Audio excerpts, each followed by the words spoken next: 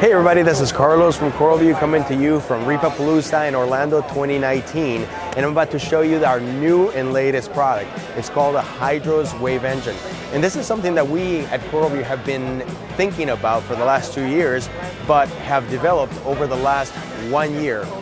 As a hobbyist, we all end up with a hodgepodge of different pumps that unfortunately don't work together with each other.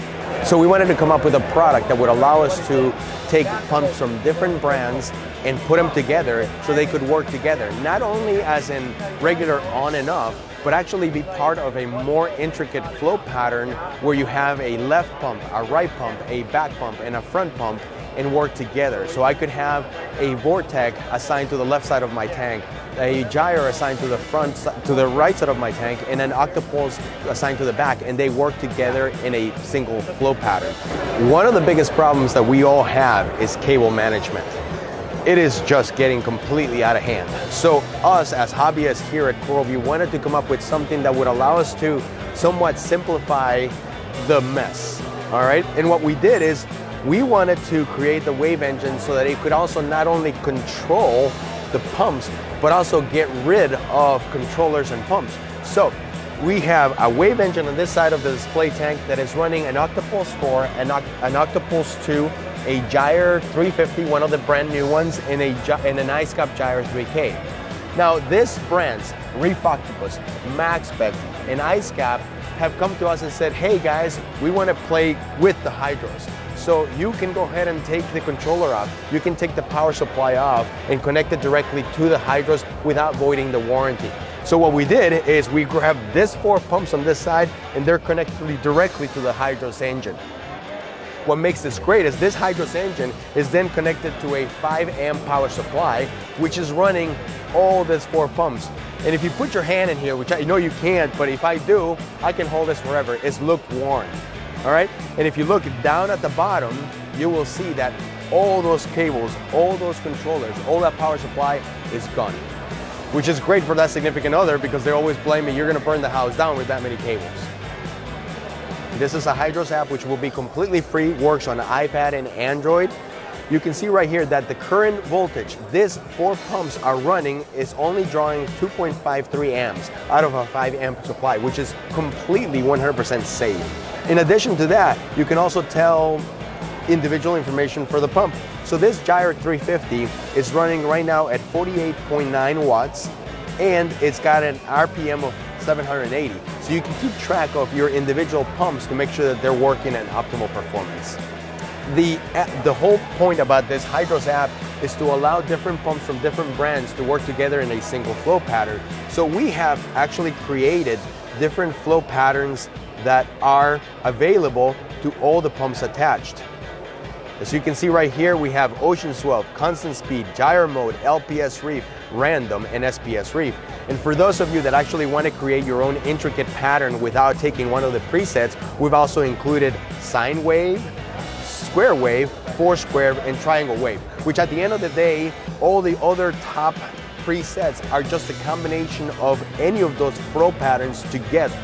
Once you create your flow pattern, then you can go back to our main screen, go to triggers, and here you can create a schedule of every single flow pattern. So I can run LPS Reef at 12 noon, and then I can run my Carlos flow pattern from 12 until 4, and then I can run something else, making it quite intricate. All right, so another feature of the HYDROS WaveEngine is the fact that it can run pumps from any brand. That includes Vortex, includes Tunsi, Gyre, Ice Cap, and Reef Octopus. So what this thing is, this machine has an Ecotech RF wireless chip inside that makes this unit act like a master, and then this 2 units slaves. So all the Vortex pumps think that this is a pump, a master pump, and they follow the instructions.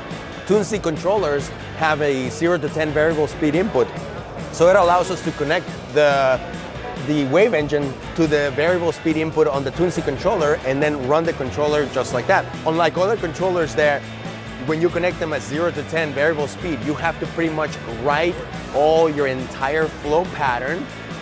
On the WaveEngine, it doesn't matter.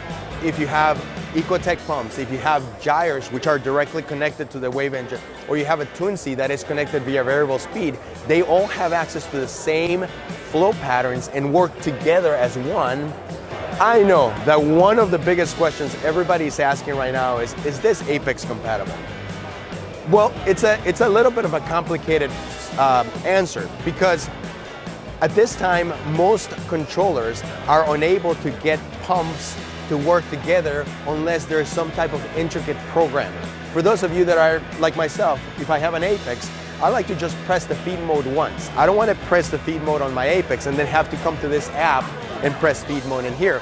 So what we have developed is a connection, a 0 to 10 input connection into this wave engine. So this wave engine is connected to the Apex at the bottom. I go into my Apex Fusion and I go ahead and start the feed mode. The Apex sends a voltage signal to the wave engine, and then the wave engine will turn feed mode and turn off the pumps. That's it. No more two buttons.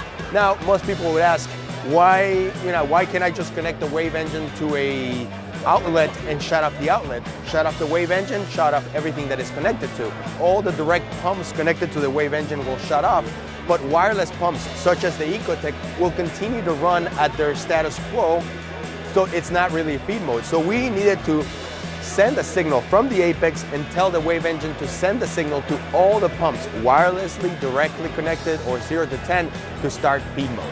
So in terms, yes, the wave engine is compatible with the Apex. Another great thing about the wave engine is that they are synchronized. They're synchronized together regardless of the wave engine.